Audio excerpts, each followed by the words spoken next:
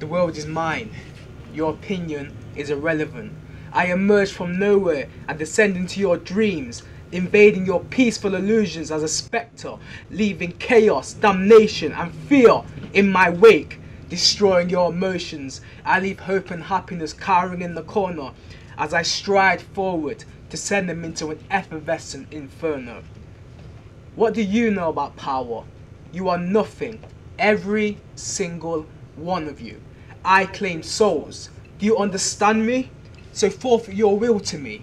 Forfeit your dreams to me. Forfeit your very being. I wreck the sanity of all who dare to even understand the ferocity I cage within the haunted chambers of my mind.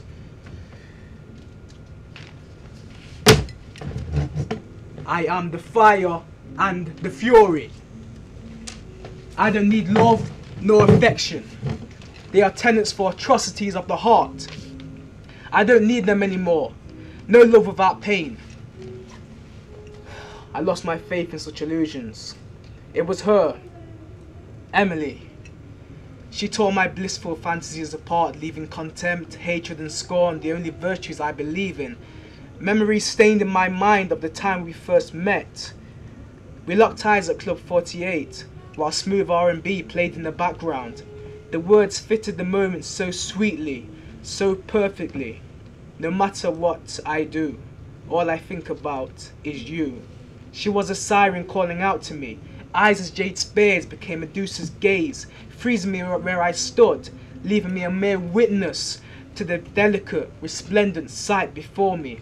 Here as an obsidian omen, gently caressing her shoulders, she floated over to me, draped in a sapphire duvet, a divine vision appearing like an epiphany. A storm of ecstasy pierced through my veins as her silk lips hypnotized me. Thoughts of running my hands through her hair, gently sinking my teeth into her neck as I descend into an animalistic mess before her.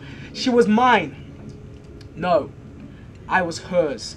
A devil obsessed with total domination of all he saw, toppled in an instant.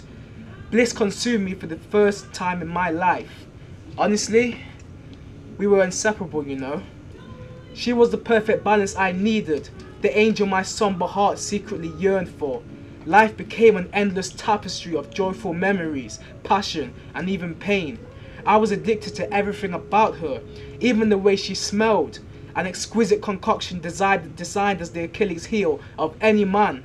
No matter how prideful, no matter how powerful, I bowed down to her and sold my soul, fixated on her as I became a sentimental, lustful remnant of my former eminence.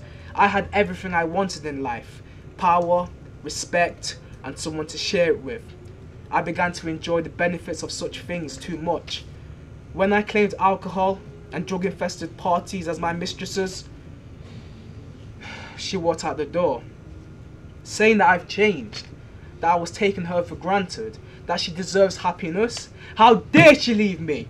She was mine, my possession. I did everything for her. Anything she wanted, anything she dreamed, I made reality. And she walked away from me so easily. She never deserved me. She'll never find anyone like me. I am the best, unrivaled and undeniable. And she will regret her decision until her dying day. I vowed to never again allow myself to care about someone the way I cared about her. I exercised passion from my heart as a malicious poison, racking my body with agony, and returned to my former self. Rising from the depths of misery, strengthened by an unrelenting detestation, so look upon me as a loathsome entity, an abhorrent behemoth, and yield to my will as I inevitably welcome you to my callous, malevolent paradise.